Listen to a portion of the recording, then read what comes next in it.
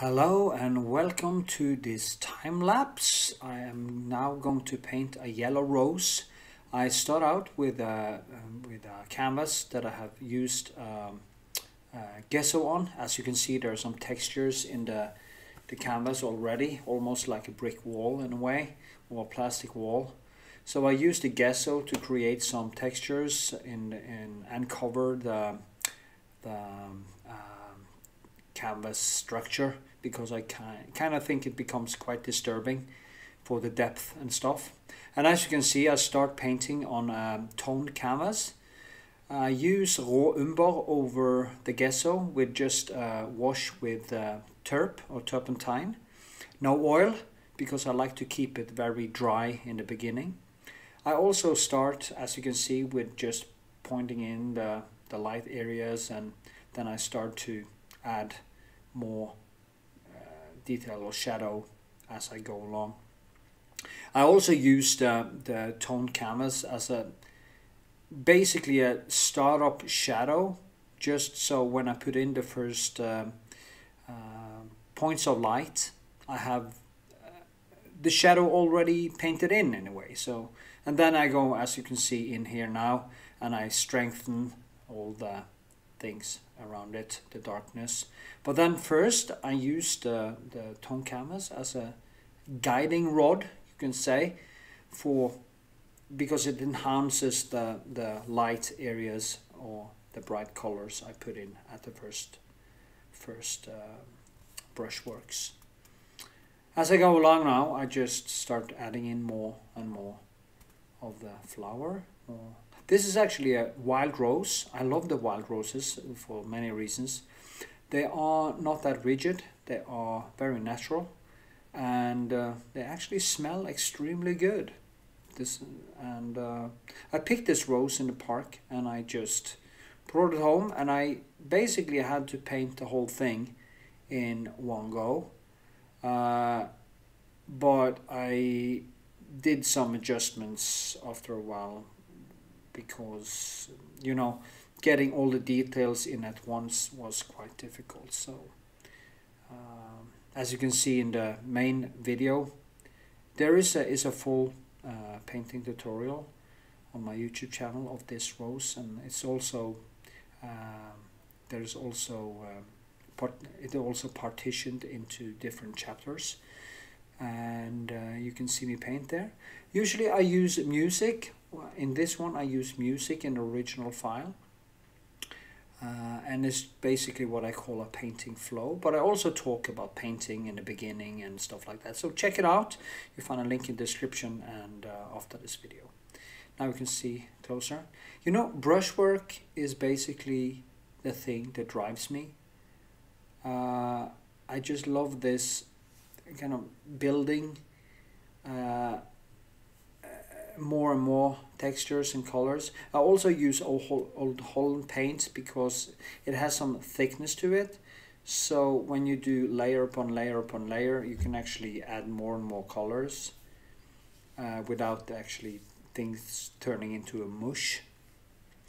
When I mean mush, it's when you go too far, you mix too many colors, and in the end it just becomes a mess. I call it a mush. It's almost like we have this dish in Norway called Lapse, and you just throw all kinds of vegetables into a bowl, and you basically boil it until it's so soft that you can mash it up into some kind of almost liquid form, and that is Lapse. And you don't want a painting to become like that. As you can see, I just add in more, and it was quite difficult actually, because the yellow is so yellow that it almost becomes too much yellow, and what shall we say? It is difficult to handle. But you just have to basically keep on working with it. As you can see here, I start to give it a little bit more details in, and add more details into the leaves. And I also try, if you see it on the side there where I painted this, yeah, now you can see it. I try to repeat the colors also a little bit in the background there. You can actually see, and also in the flower, you can actually see, or the rose, you can actually see me adding some of the same colors, both in the background, in the foreground there, underneath, and then I made this stripe on the, because that is actually a part of my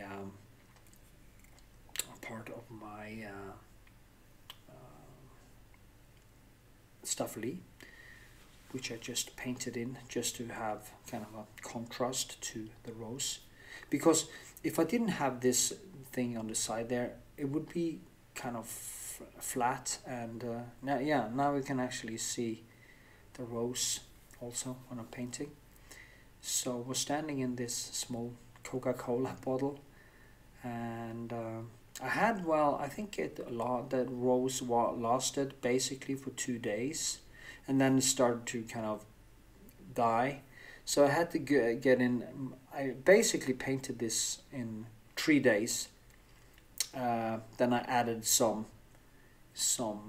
details after that, but in the leaves and stuff. But I, as I was working with it, it just basically started to die, and the head started to hang, and or the rose started to hang like a broken neck, you know, and I had to hurry up. So it was quite exciting doing it because of that. I would highly recommend painting things like this, because it's so you train your mind in such a way when you do that. If you only paint from photographs, you really won't be able to evolve your eyesight that good, because you have to understand that our brains actually try to interpret a photograph as a 3D object, but for eyes it's much easier to paint a photograph, because it's 2D and it's easier to probably absorb for the brain. So I would recommend putting up stuff like this and just try to go as far as possible. I paint a lot of different still lifes, onions and craniums and stones and things I find, coons and everything, things I find. I do that because of the training of actually evolving my mind and my brain to see shape, and it's been a very good help to me doing that. And now you can see I'm really starting to get into some more detail here. And the good thing in the main video, you can actually see me paint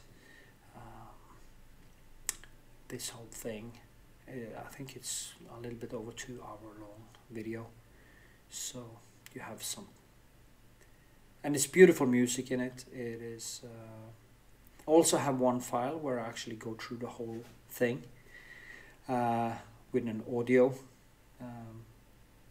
with audio comment in different segments.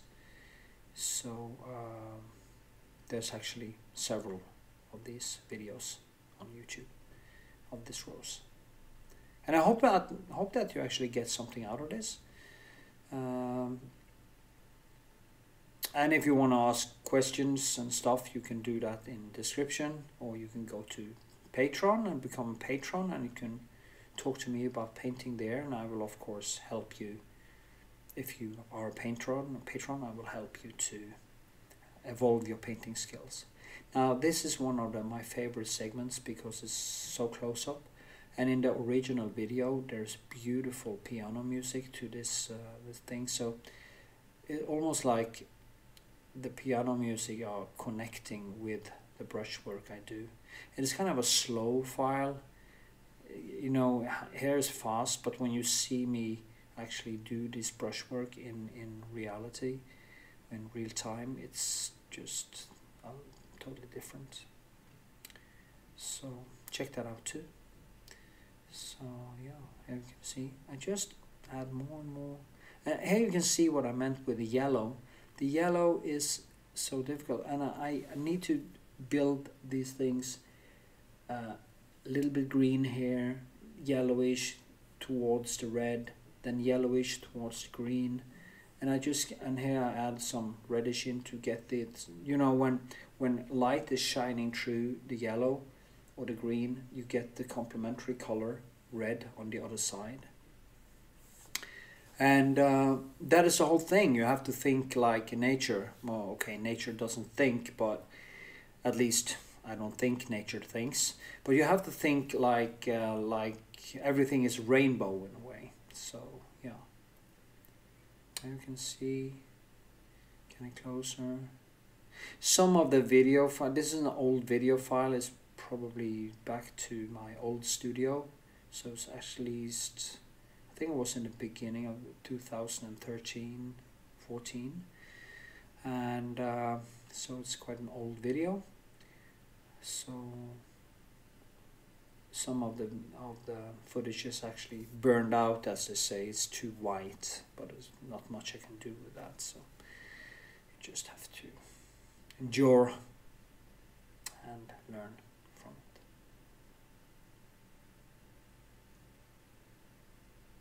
I do love painting flowers, and actually I just love painting. I can paint anything, any object that I find natural and beautiful. It's the same with models. They have to be interesting or beautiful, or they can pay me a hell of a lot of money. That's also a solution, but I prefer to choose my own models and do my own thing. Yeah. Now, it's not supposed to be a photorealistic thing, so it kind of looks like that for people, but if you check out real photorealism, it doesn't come up to that level. And that is also not where I go, because I'm way too much of an impressionist, expressionist, and my personality traits are more in the kind of always on, always, there is no peace in my head. So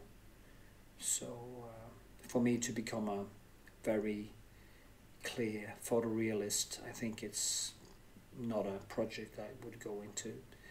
I'm more like a Rembrandt type of painter. Now, if you want to support my channel, please go to Patreon and sign up for $1 or $5, and I hope to see you there or in the next video. Hope you enjoy. Give a thumbs up, leave a comment, and share it on social media. Yes.